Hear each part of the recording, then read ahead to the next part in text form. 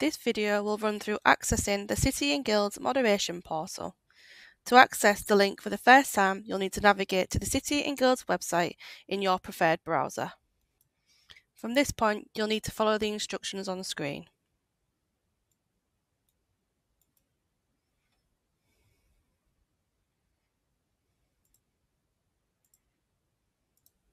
This is the moderation portal login page, where you'll need to enter your given username and password and then click login.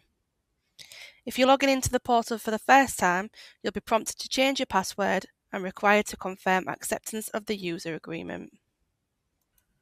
When logging in for the first time, you'll need to follow the instructions on the screen and create a secure password which you'll remember. Once you've logged in, you'll see this screen, which is the navigation page. You'll use this to access different sections of the moderation portal. The Assessments tab will take you to the page to upload marks and evidence for moderation. The Team Members tab will take you to the page where you can create additional marker accounts. Primary users will only be able to access this area of the portal.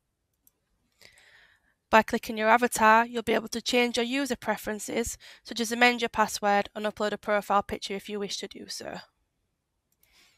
There are two different types of accounts for use within the moderation portal.